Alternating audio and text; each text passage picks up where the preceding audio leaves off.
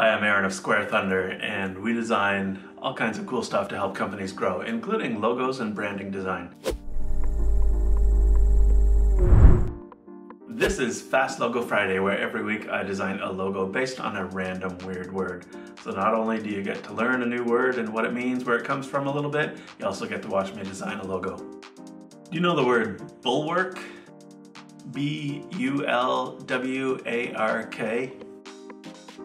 It comes from a Middle English word about the 15th century, which came from an old Dutch compound word of the words bull, B-U-L-L-E, which translates roughly tree trunk, and work, W-E-R-K, which is translated to work.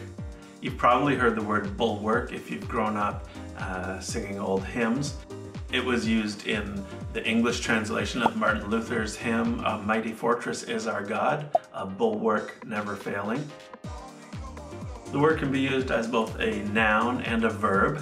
As a noun, it means a strong wall built as a fortress or a defense structure. It can also have a figurative meaning a strong support or protection for something, where you might have a bulwark around your finances or your emotions. It also is a nautical term, meaning the railing or top edge of the upper deck of a ship. As a verb, it simply means to build strongly or fortify or make a stronghold or a safeguard against something. Today I'm going to use the word bulwark to design a logo for a fictional brand of vodka. So I'm going to be looking for some design elements that show kind of a strong tower, maybe the top of a parapet wall of a castle, something like that. I kind of also want to explore a couple of different typeface choices. I'm kind of thinking like a black letter Gothic style of a font, but we'll see where that goes.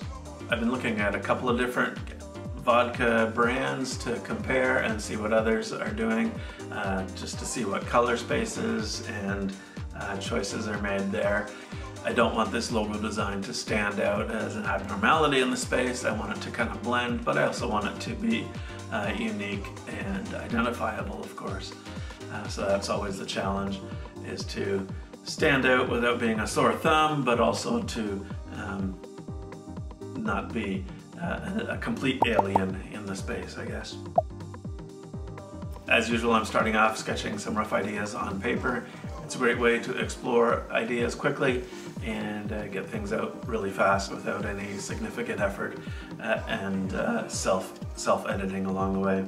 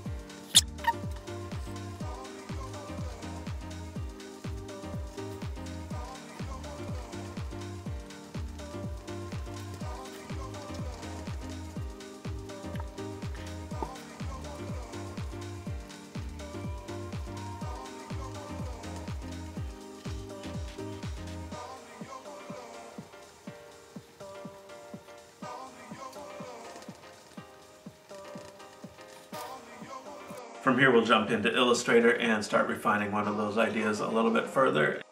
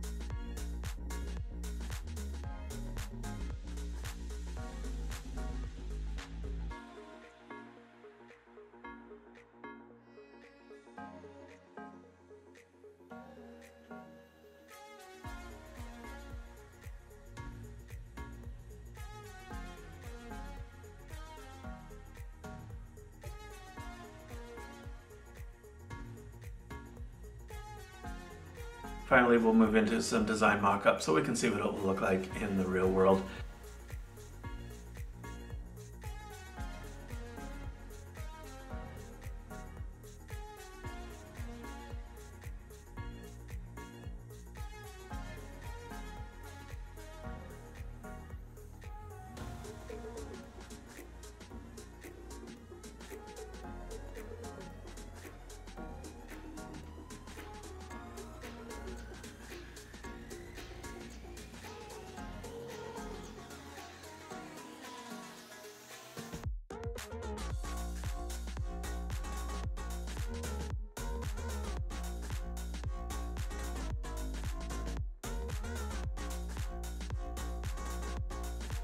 Thanks for watching Fast Logo Friday. This has been episode number 22. Every week, I design a new logo based on a random weird word.